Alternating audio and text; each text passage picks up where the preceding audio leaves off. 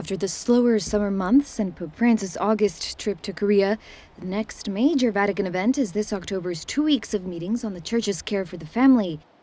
It's called a Synod of Bishops, and it looks like this, the last one on the new evangelization. At this late June press conference, the Vatican released the considerations that will guide this year's meetings.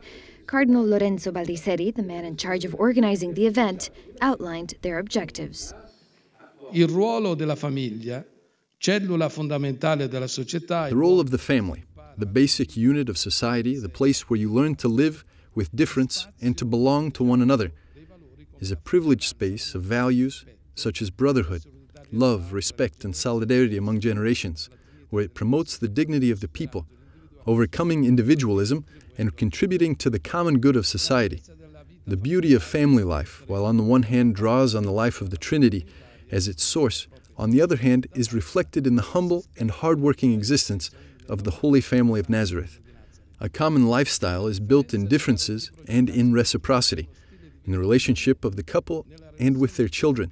Today it seems more urgent than ever to accompany the new desire for family that is being ignited in a young generation. Famiglia che si accende nelle giovani generazioni.